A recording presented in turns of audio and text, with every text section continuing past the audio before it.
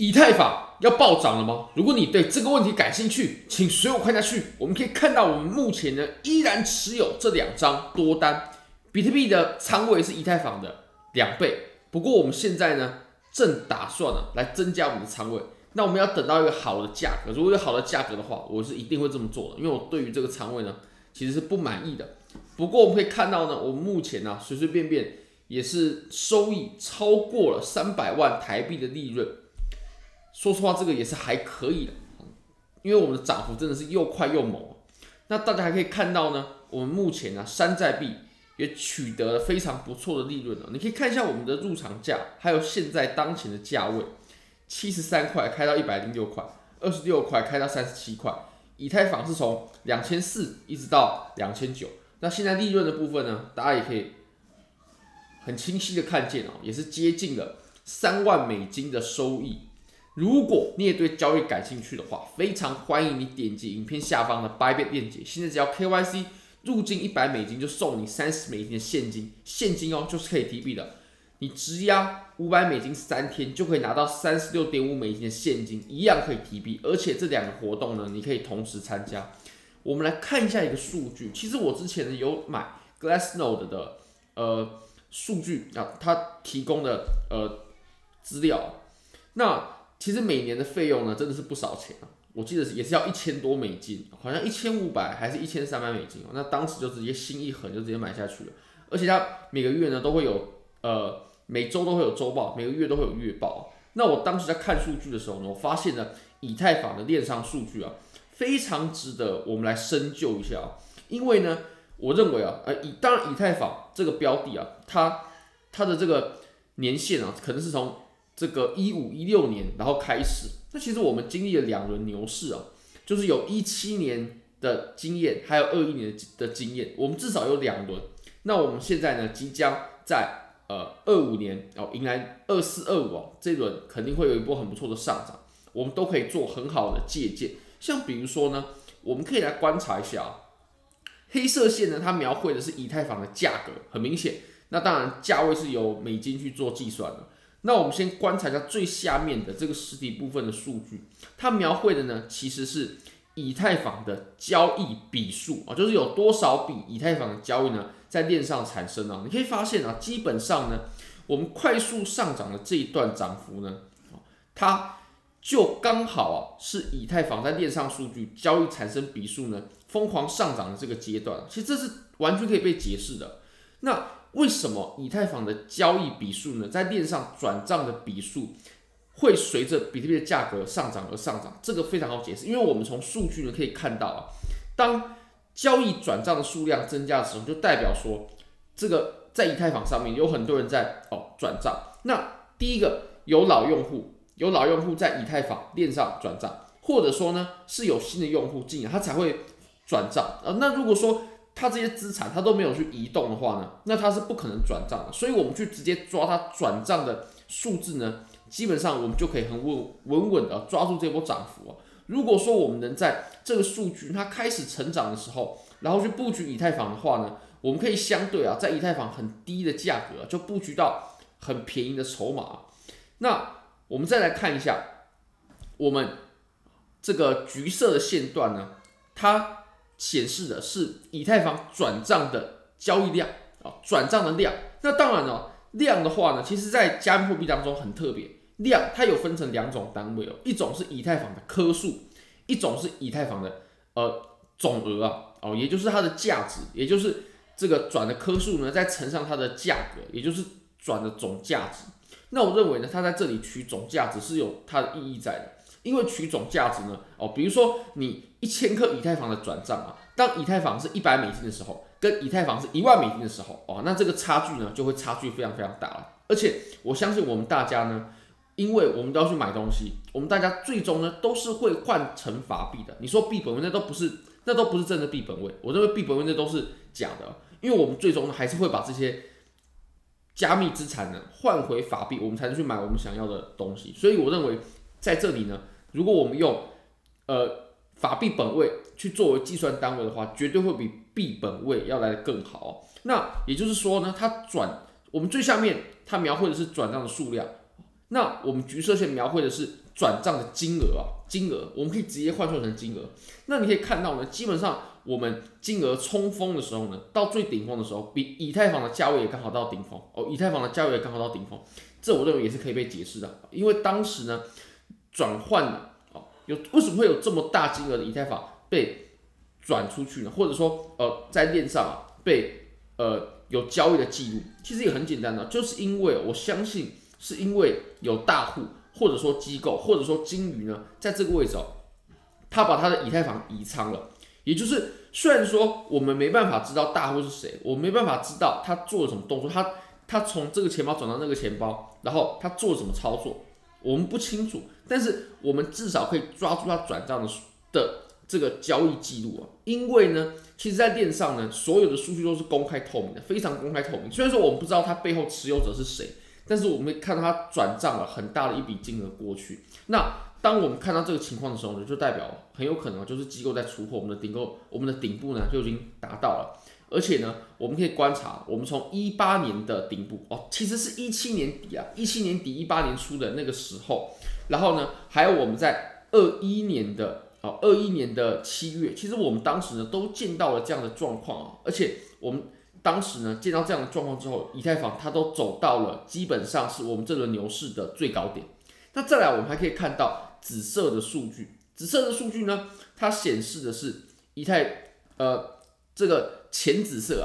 它显示的呢是以太坊活跃的地指数。那你可以发现其实以太坊在上涨的过程活跃的地指数也是在不断的上涨。我认为这就是散户的表现，因为其实机构它也只会有一个地址对吧？机构它只会有一个或者是数个那如果说要以这样疯狂的成长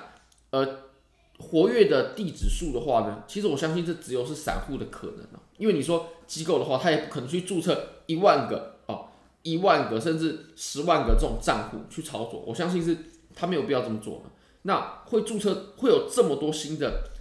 以太坊的地址出现呢？我相信就是散户也就是当散户它开始数量增加的时候，而且这个是不可逆的，或者是说呢，它会持续一段时间的这个趋势只要走，它会走好一段。当这个以太坊的新的人他开始去有他的以太坊的地址之后呢，然后就随着这个散户的情绪，然后随着新的散户的买入呢，那我们以太坊的价格就直接水涨船高。所以我相信这3个数据呢，当他们在上涨，或者说有上涨苗头的时候，我们去布局以太坊呢，都会是非常适合的操作。那我们可以再来看一下21年基本上也是大同小异虽然说在17年的话，它会显得更精确，但是我们在21年、20年的这轮以太坊的暴涨呢，其实我们也可以用一样的数据呢来抓住它上涨的起点比如说呢我们这个橘色的数据就是交易转账的数额呢，它也是要以太坊要开始有点起色之后，这个转账的数额它才会往上冲。还有我们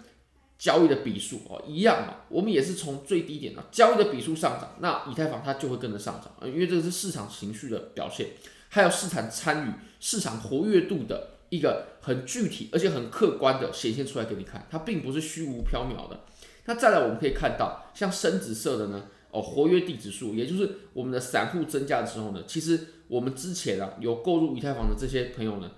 价位也会被垫上去。那其实我们最重要的就是我们现在的盘面我们现在的盘面你可以观察到呢，我们深紫色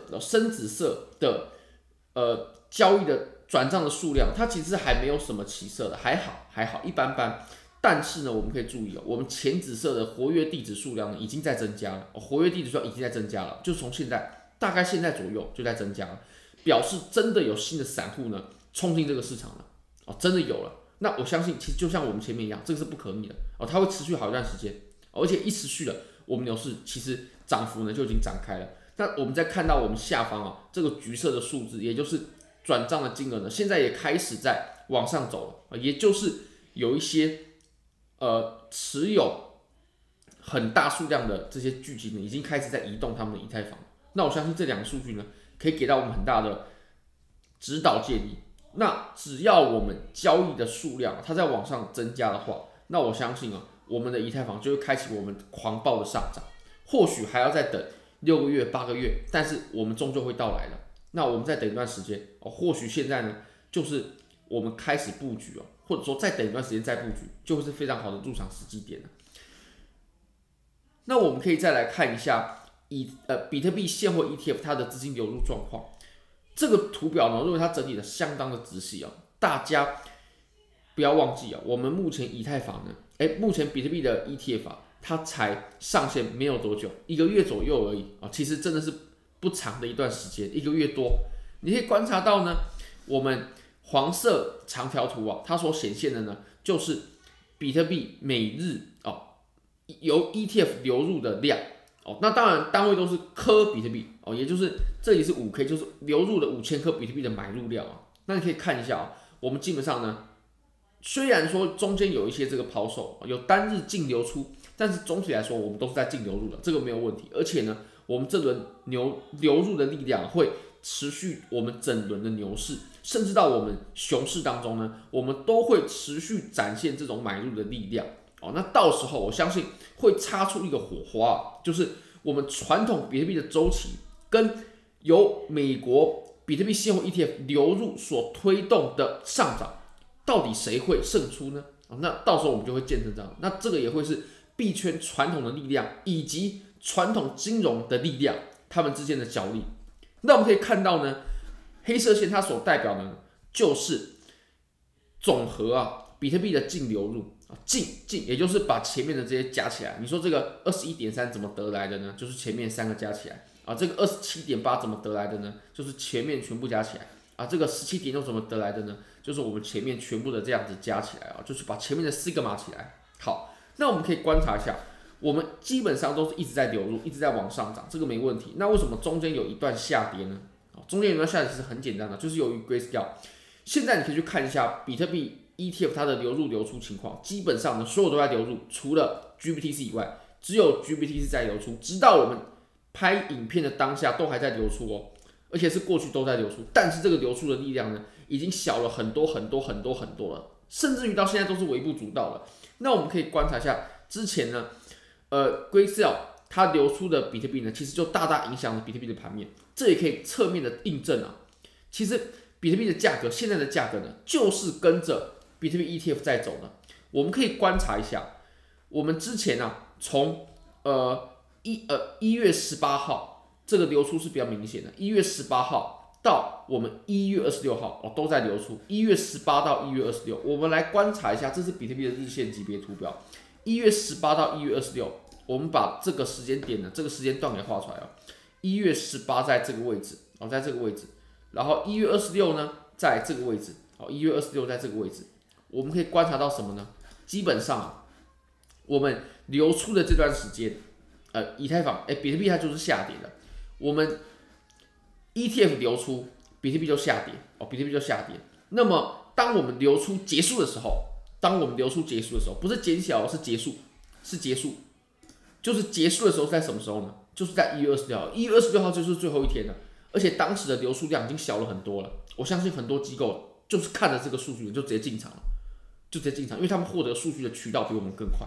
那我们就可以看到呢，我们在1月29号以后都是净流入，所以我们比特币呢，在1月29号以后呢，1月29号在这里1月29号以后全部都是上涨。为什么？其实很显而易见就是由于我们比特币 ETF 的流入那为什么我们前面会走跌呢？在我们前面的行情为什么会走跌呢？